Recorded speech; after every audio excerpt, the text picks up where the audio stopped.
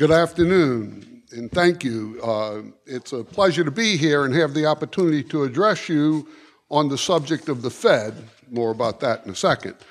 And it is indeed an honor to be on the program that will culminate with the awarding of the Gary G. Schlarbaum Prize for Lifetime Defense of Liberty to my very good friend and colleague, Walter Block. I have had the great fortune to have had an office right next to Walter's for the past 10 years, and this is our 11th. So I consider that just a wonderful thing. Before I get started, I have to tell you a story about something that happened to me just over 20 years ago. I went down to participate in actually two conferences in El Salvador sometime in the fall of, I guess it was 1989. And the first program was a panel that I was on, and, people asked questions and that kind of stuff. And afterwards, I was sitting next to a fella from the Stanford Institute, Alvin Rabushka. And he looked at the program, the next program, and he saw that I was going to be on right before him on the next one when we were actually giving talks. And Rabushka turned to me and he said, and we just met that day, and he said, well, what are you going to say, Bill? And I said, well, it's pretty simple. I'm going to tell them they need to quit printing money.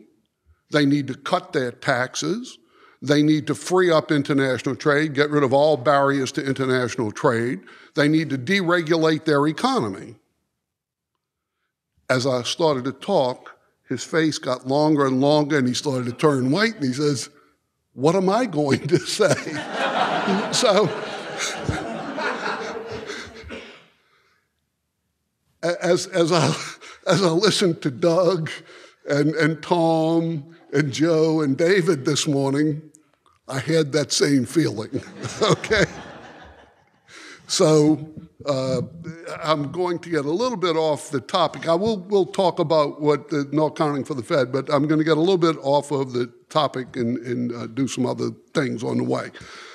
First of all, the Federal Reserve, the National Bureau of Economic Research, the NBER, who is the official arbiter of the business cycle in the United States and determines when business cycles, when we're in recovery, when we're in expansion, when we're in contraction, when we're in recession, those types of things, says that we entered into a recession in December of 2007, and we got out of that recession in June, at the end of June, in 2009. So, that the recession lasted for about 18 months, a year and a half, and that we have been in recovery ever since then.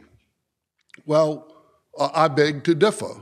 I understand that the people at the NBER have degrees from Harvard and Yale and Princeton and all that, which in some ways makes them suspect to me because I happen to check, and, Benny the paper hanger has his PhD from MIT, and so I started looking, and a number of these people have their PhDs from MIT, which makes me think that they are perhaps, with respect when it comes to economics, idiot savants in the sense that they're very good at doing mathematics, but really don't understand economics.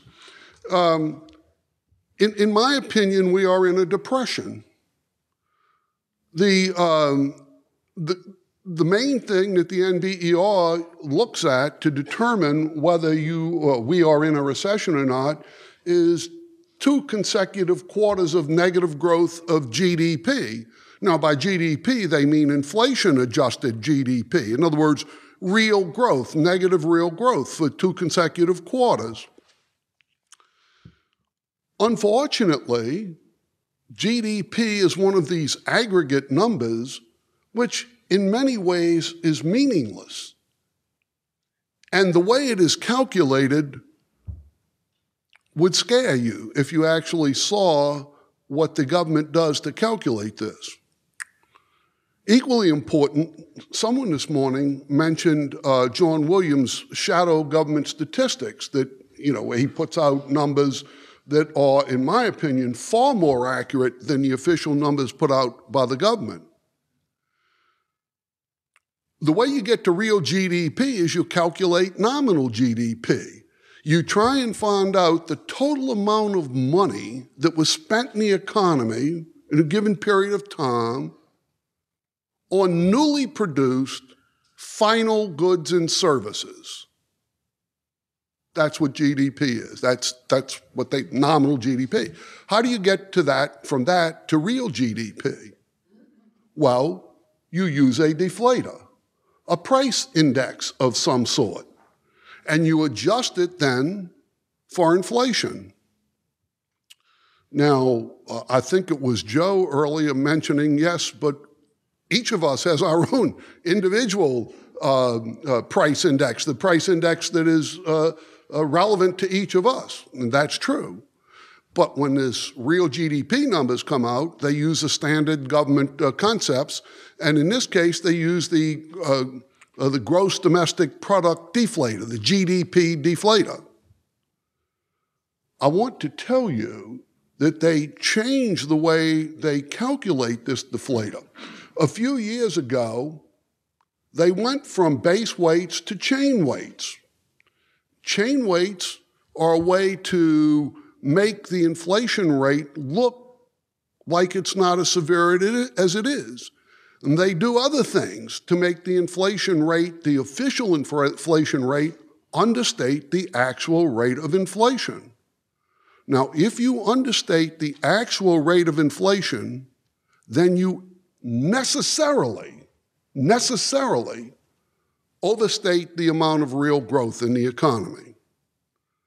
So when they tell us that the economy has been in recovery since the middle of 2009, I say they're out of touch with reality. More importantly, looking at GDP doesn't really give us a clue as to the real severity of the economy we're in now. According to John Williams' shadow government statistics, we have over 20% unemployment right now. By any measure, 20% unemployment is a depression. Even the government, when it puts out its U3, which is the third measure of unemployment, the U3 that it has, that's the one that you hear on the newspapers and in newspapers and on the TV. That's the one that this week they said, it was 9.1% last month in September, but in October it went down to 9%. Well, that's what they say with U3. But if you go look at U6, where U6 takes into account not only those people who are unemployed, but those who are underemployed and those who are marginally attached to the economy, even the government admits that by U6, roughly 1 in 6 people in our economy is unemployed. That's a depression, folks. That's not a recession, and it's certainly not recovery, okay? Well, how did we get here, okay? We got here the same way Europe got where it is. We have a welfare warfare state. The government makes war. Now, Europe's pretty much given up on the warfare part of that, but the welfare part, they've seen us and raised us. So governments go out and spend money. They can't raise the taxes for it. People will not pay the amount of taxes that the government wants to spend, whether it's our government or the Greek government or the British government or the German government or the French. It doesn't make any difference. That's why all the nations of Western Europe, the European Union, and the United States run budget deficits. can't get enough money. Well, if you can't raise the money through taxes, what can you do? You can go out and try to borrow it. Now, by this, I mean legitimate borrowing. And the problem with that is if the governments go out and try to borrow legitimately, then interest rates will start to go through the roof. And particularly in places like the Eurozone, although we had heard about, sovereign debt being, because it was sovereign debt, having zero risk, it turns out the people sitting on Greek bonds and Italian bonds and Portuguese bonds, etc., they're experiencing real risk. Well, the third way, of course, to finance the government's deficits is by printing money. Now, when I say printing money, I'm including the electronic version of that as well. Governments always want control of the money stock. They always want control of the money stock. They want to be in control because politicians, whether they be kings and emperors, or presidents or prime ministers, or parliamentarians, congressmen, whatever, always want to spend more money than they have. Who wouldn't? They're spending other people's money, OPM. So why wouldn't they want to spend money? Well, they run into a problem. They can't raise as much taxes as they want. They can't borrow the money, so they have to print it. And of course, the problem, on the one hand, the warfare state, but on the other hand, the welfare state. And the welfare state part is they have gone out and told us that any problem we have should be solved, and it should be solved by the government. And that means we have come as a people to depend on the government more and more, whether it is to pay for the education of our children, for your Social Security check, for Medicare, for everything. We have come to depend on the government. We are no longer that self-reliant. There are many self-reliant individuals in the country, but the country as a whole is no longer self-reliant. That's been true in Europe for quite some time. So the government has to get its hands on new money, okay? Now let me bring this. Some people think the solution is to go to a gold standard. Well, it depends on what you mean by a gold standard. If by a gold standard, you mean a government gold standard, such as the gold standards that existed in Europe under the Latin Monetary Union in the latter part of the 19th century and the early part of the 20th century, or whether you mean the gold standard as it existed in Britain and the United States, again in Britain a longer period of time, but certainly in the United States from 1880, 1879 actually on, until we went off of it in 1933. Britain went off in 1914. That won't work either, because as soon as you go to war, people won't pay the taxes. Wars are extremely expensive. Just ships are very, very expensive. The cost of a modern aircraft carrier would scare you, and that's without the planes. And the planes themselves are all cost tens of billions of dollars, and they have at least 80 planes on a modern aircraft carrier. It's very expensive. The government can't get the taxes, okay? So what is the government to do? Got to print money.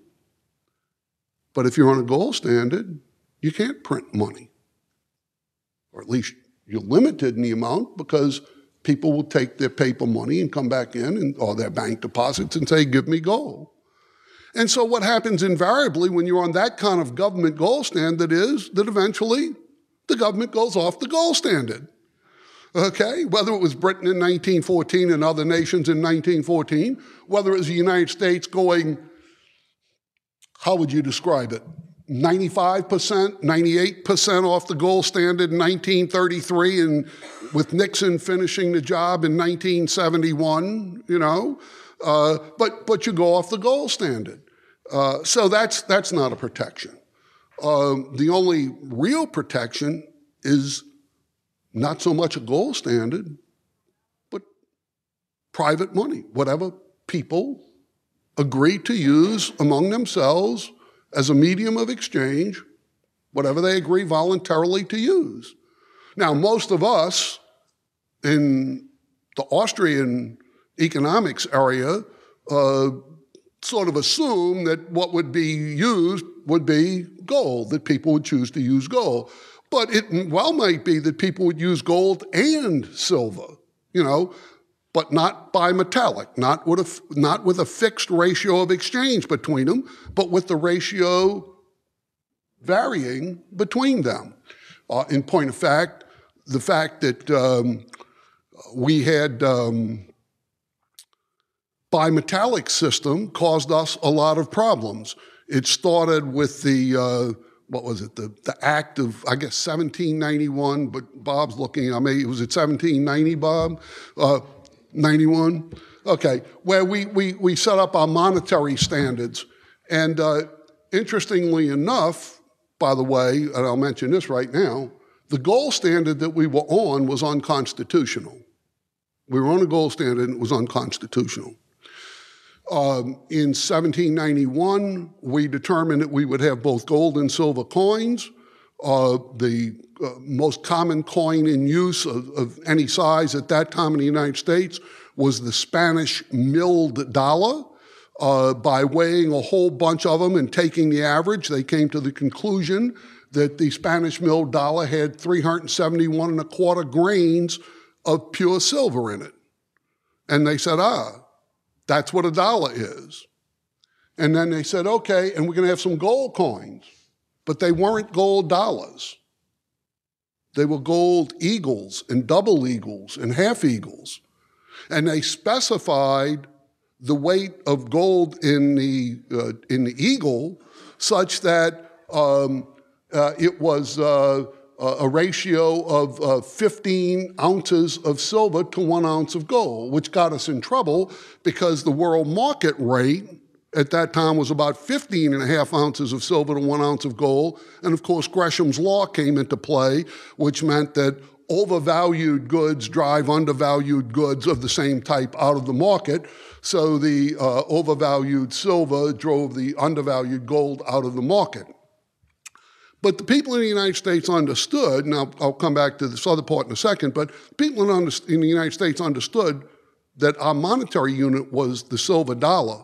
And so in the 1830s, when they wanted to make an adjustment, they did make an adjustment, but they didn't change the weight of the silver dollar. They changed the weight of the gold eagle. Why is that? Because if you read the Constitution of the United States, there are some clauses where money is mentioned, you know, and it says, Congress shall have the power to coin money and regulate the value thereof. Coin money, not print money, right? Didn't say anything about that. States were specifically prohibited from printing money. Article 1, Section 10, no state shall emit bills of credit. Bills of credit was the then current term for paper money. So they said states can't print money. The federal government can coin money.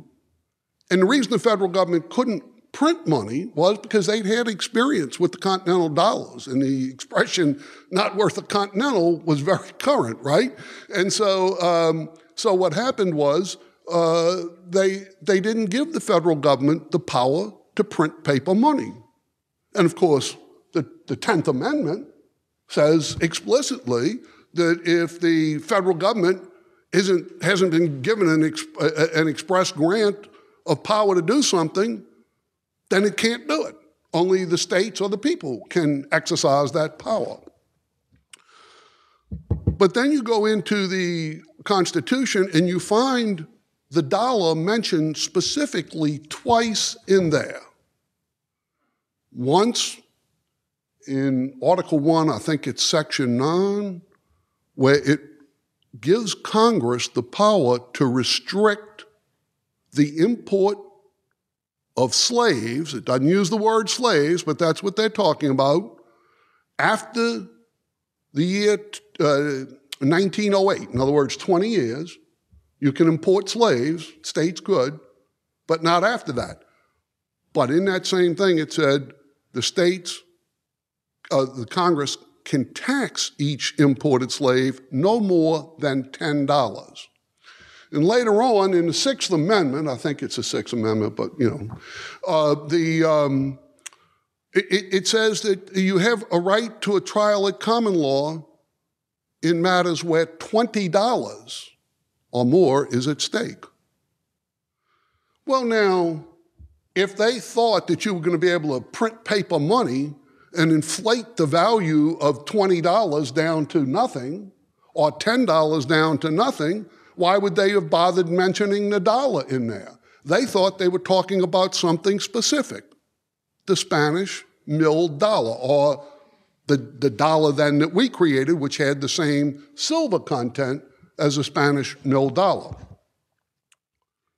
Later on, in the 19th century, as we went to use more and more gold, still gold eagles and double eagles and that kind of stuff, eventually the government, right at the turn of the century, officially put us on a gold standard. I think the year was 1900 exactly. Well, that's wrong. There's no warrant for that in the Constitution. The warrant in the Constitution is for us to have silver money. It's what it is. Doesn't mean you can't have gold coins, but that can't be your standard. The silver is the standard. Now, that doesn't mean that that's the best thing in the world, and maybe we should have amended the Constitution. But if you don't like the way things are turning out under the Constitution, then the concept of a living Constitution where a majority of judges, happens to be 9 on the Supreme Court now, it wasn't always that, where a majority of 5 out of 9 judges can decide what the Constitution means, we just throw the thing away. Because those 5 people can say it means whatever they want it to say. So, all right, enough about that. A little bit of, how much time do I have?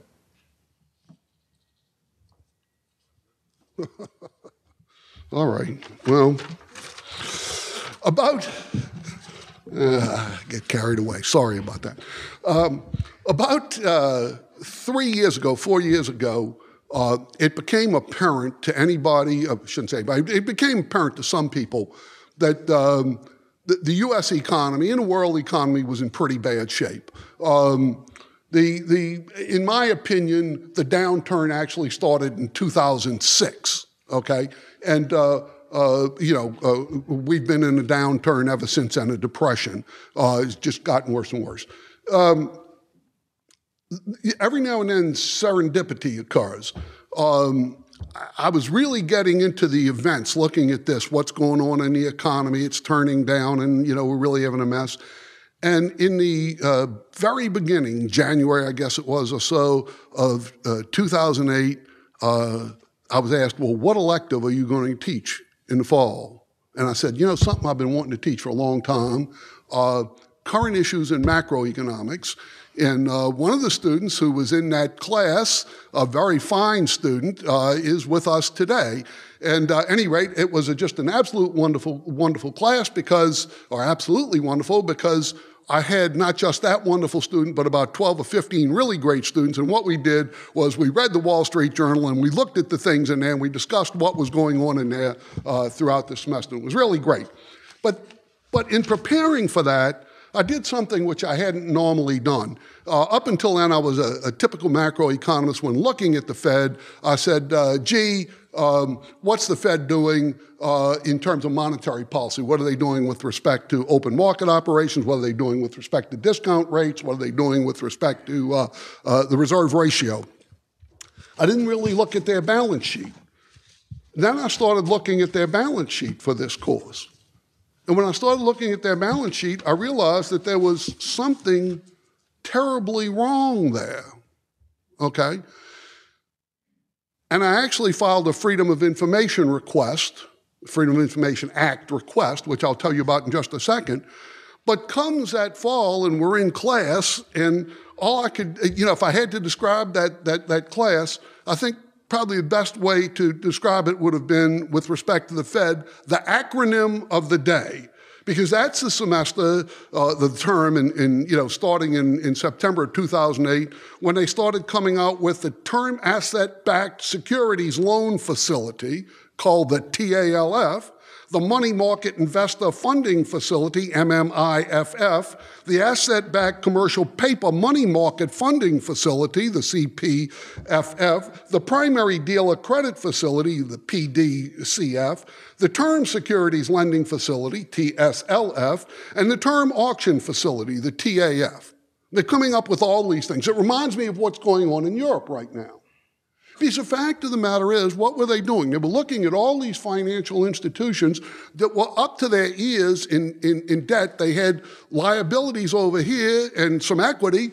They had these assets at book value that weren't worth anywhere near what they said they were worth. And if they wrote them down, they'd be bankrupt. They wouldn't have any more capital left. So what was the Fed doing with all these programs? When you get all through, you blow all the smoke away about how long the term was and the amounts and all that kind of stuff. They were doing several simple things.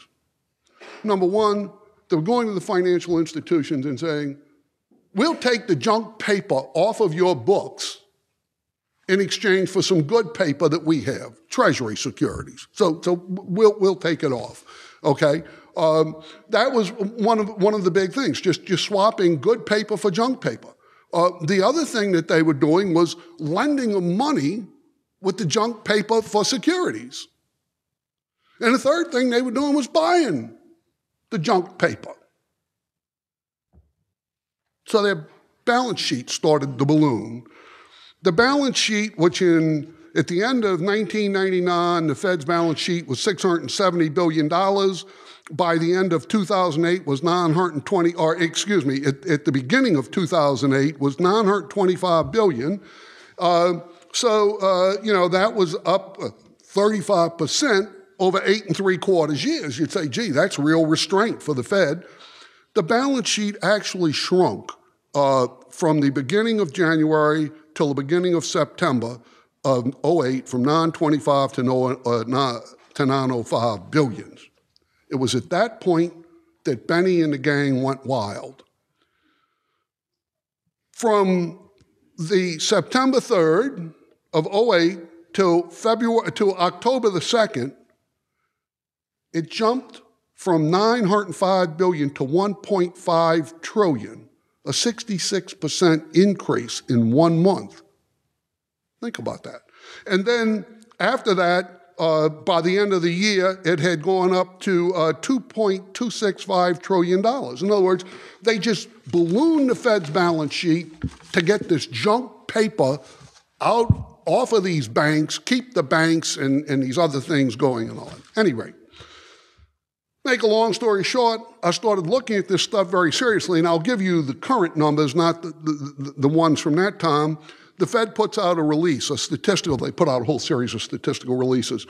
Federal Reserve statistical release H41 from November 2nd, that's this past Thursday, shows assets of $2.825 trillion, liabilities of $2.773 trillion, means that their capital is $52 billion. That's a leverage rate of 53 to 1. Now, if you believe that, you can understand why people panic and say, oh, the Fed could go bankrupt, the Fed this, the Fed that, oh, man, we're in trouble and all that. But I tell you, the Fed balance sheet is fraudulent. It's fraudulent. The Fed has no liabilities. If you look at the bulk of that $2.77 trillion of liabilities, just over $1 trillion is Federal Reserve notes. That's that paper money you and I use. How is that a liability to them? What are you going to do? Take your Federal Reserve notes to the Fed and say, give me something? What are they going to give you? Just new Federal Reserve notes. Then the banks and depository institutions have over $1.6 trillion of deposits at the Fed. If they go to the Fed, they say, We want our deposits. Okay, here's paper money. Where does the Fed get the paper money? It's printed by the Bureau of Engraving and Printing of the U.S. Treasury and sold to the Fed for a nickel. Whether it's a $1 note or a $100 note, it's sold to the Fed for a nickel, the cost of production and delivery. Well, at one time, it's true, when those things were redeemable in gold, they were liabilities, but they're not liabilities anymore. So I started to wonder about this. How could they be doing this? And so I sent them a request. I said, when a Federal Reserve Bank engages in a transaction whereby it acquires Federal Reserve notes from the Bureau of Engraving and Printing of the U.S. Treasury and is recording the transaction in its accounting journal, which account does it debit and which account does it credit? And for how much? Just tell me that.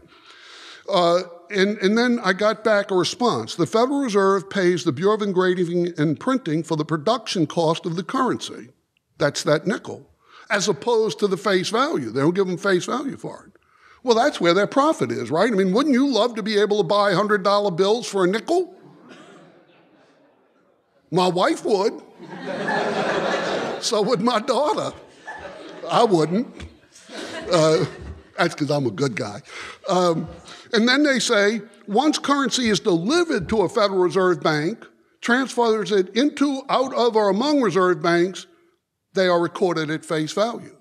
Well, where is this jump in value shown on the books? And it's not shown anywhere.